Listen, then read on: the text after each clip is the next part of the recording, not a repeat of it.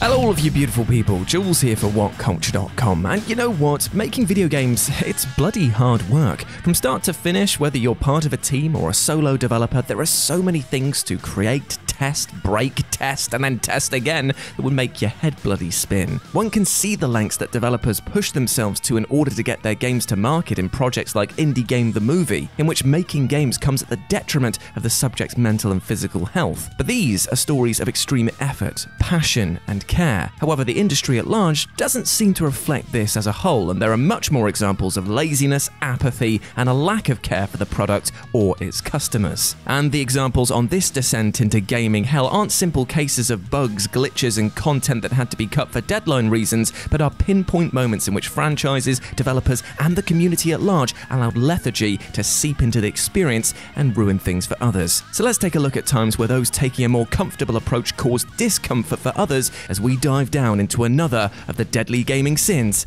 and this time, it's sloth. Number 7. Delivering broken games and making fans patch them.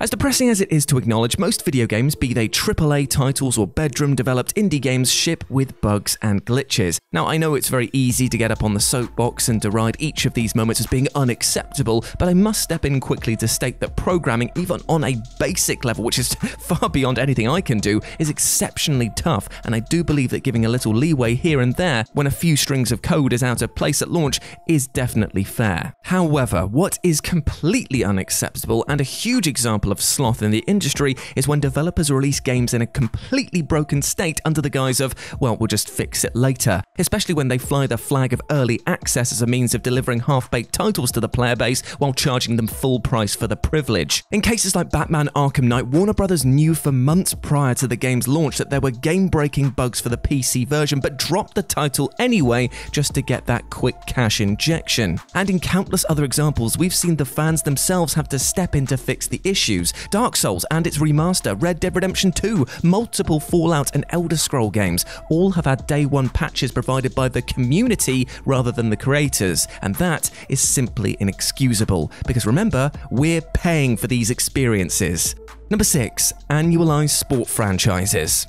As I have said many times over my years working within the industry, I simply cannot wrap my head around the sheer gall that certain sports franchises have in their approach to delivering content to their fans. Every single year, without fail, you will have your progress reset back to zero as a new installment comes out asking you to do everything all over again, and likely spend more real-life money doing so. That is utterly baffling to me. The state of the annualized sports sequel is reaching a point of parody now, and its insistence to move into more predatory, microtransaction-riddled states means that it's crippling any chances it has of breaking free of the mold and trying anything new. The costs of licensing, the need to beat the previous installment's profits, mean that we are seeing a lack of innovation and a lack of resource investment to change aging graphic engines or gameplay mechanics. Hell, 2K are still using animations in their WWE games that were recorded for the PS2 titles. That is ridiculous. And darkly, the only hope is that this subsection of the industry will collapse in on itself. But the beautiful dream that EA and 2K have created for players seems to be a hard one to wake from.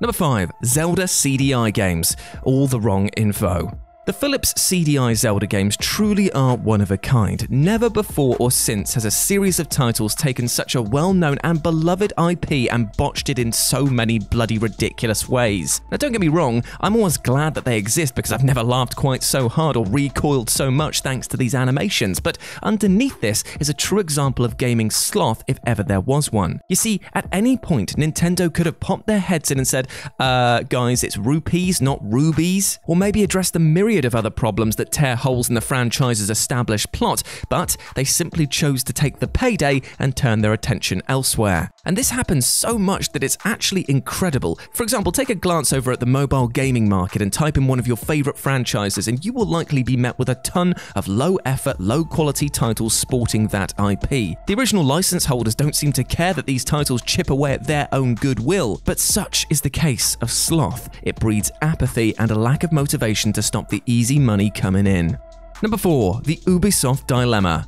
It's a pretty safe comment to make that complacency breeds laziness, and there truly hasn't been a much more complacent video game developer over the last few years than Ubisoft. While the majority of games they push out are well received, there's a shocking lack of evolution within the bunch. If we're being honest, every single Assassin's Creed game feels the same, with the same watchtower or equivalent ascension unlocking interest points in the map, the same parkour systems, and the same animations. Every Far Cry game utilizes the same formula of a charismatic evil villain, drug trip segment, and freeform base takedowns. Hell, in the latter case, they've even reused a ton of assets and map locations between games to save on dev time, something that the community instantly noticed and became bored of. And if you look within the chain of command, you'll find the reason why this happens. Up until quite recently, all of your favorite IPs were being signed off by just a handful of people, meaning that any new ideas were being roadblocked by people who couldn't see the wood for the bloody trees. Thankfully, a much-needed shakeup has occurred since, but if Ubisoft is as slow to react to game innovation as it was removing higher-ups with their problematic sexual abuse claims against them,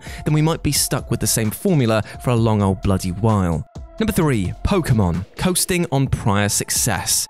Now, this might be a rather contentious entry, but please hear me out. I adore the Pokemon franchise and have every single mainline entry in my collection, but there's been a worrying and noticeable trend that Game Freak really seems to be phoning it in as of late. For example, let's address the biggest Q fans in the room, Pokemon Sword and Shield, which really seemed lacking when it came to using the Switch's expanded hardware. After witnessing the love and care put into every step of Breath of the Wild and Mario Odyssey, it was expected that Pokemon 2 would be able to knock it out of the park when it came to immersion and aesthetics. After all, this is a beloved franchise and Nintendo are very keen to keep the series going whatever it costs.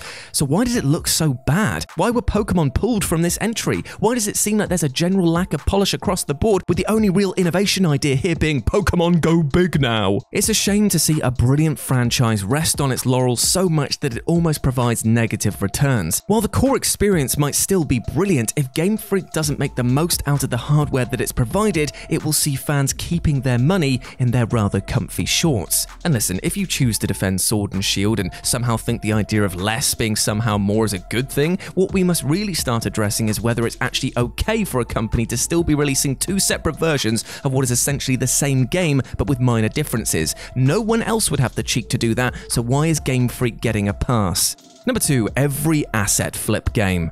I mean, can you get any lazier than literally not making part or indeed all of your titles yourself? However, to be clear, I'm not talking about a company using a design here or there that was purchased from a site or freelancers, as sometimes in a game as massive as, say, Watch Dogs, you might find the need to source a really high-res and grubby-looking trash can from another creator, overspending man-hours making your own. But what I'm talking about here are pure asset flips, weirdly making them actually sound a lot better than they are. These monstrosities flood marketplaces like Steam regularly, dragging the entire community down with them. Comprised almost entirely of assets not made by the developer, or even worse, stolen from others and then thrown together with little rhyme or reason in the hopes somebody will be foolish enough to buy it, asset flips work on the principle of low effort, high volume output, basically spreading their shit against every wall possible and seeing what sticks. It's a horrible facet of the industry, and it's especially grim when you see the same assets used over and over again from developers who are claiming that their specific store-bought game is somehow better than others. Boo earns. And number 1, E.T. for Atari. It might seem so very easy at this point to kick yet another rib off the dead horse that is Atari's E.T., but honestly, it's hard to find a bigger example of nearly every gaming sin encapsulated into just one title. While greed may indeed be front and center of this experience, seeing as Atari literally forced developer Howard Scott Warshaw to complete the game within a ridiculously short time frame, all so that they could hit that sweet holiday season payday, it was actually a decision brought on by SLOTH that was this game's downfall. You see, while E.T. went on to be a catastrophic failure, it only did so thanks to the company refusing to learn from the mistakes that they made with the previous critical bomb for the system, Atari's Pac-Man. This was another rushed, lazy, and thoroughly soulless product that traded heavily on the goodwill of the IP and was met with critical lambasting at every possible level. However, the game sold well, and so to Atari, that was enough to consider it a win. Therefore, they carried on, stubborn and lazy in their mindset, believing that they could pull the same job with E.T., but oh how wrong they were, as this game's critical and commercial failure was the wake-up call this lazy giant needed. It's a shame that it seemed to take the whole bloody industry with it though. And there we have it, my friends. That is actually the end of this 7 Deadly Video Games series. I really hope that you've enjoyed this, and even though we are looking at the darkest and most horrible aspects of an industry that we love and support so often, but still, you know what I mean. I hope you got some entertainment out of that. Let me know what you think about it down in the comments section below. It's been an absolute blast working on this, and if you'd like to see me carry this format over to, say, like the main channel, talk about TV and film, or over onto the horror channel and things like that, we can always do that. Just let me know what you'd like to tackle next, and I will endeavor to do my best to do so. Big love to each and every one of you. Thank you for supporting this little format, this little experiment. It's been a blast to make again, like I say. And yeah, I hope to do more of them. But until then, take care of yourself. Big love from me to you. I'll speak to you soon. Peace out.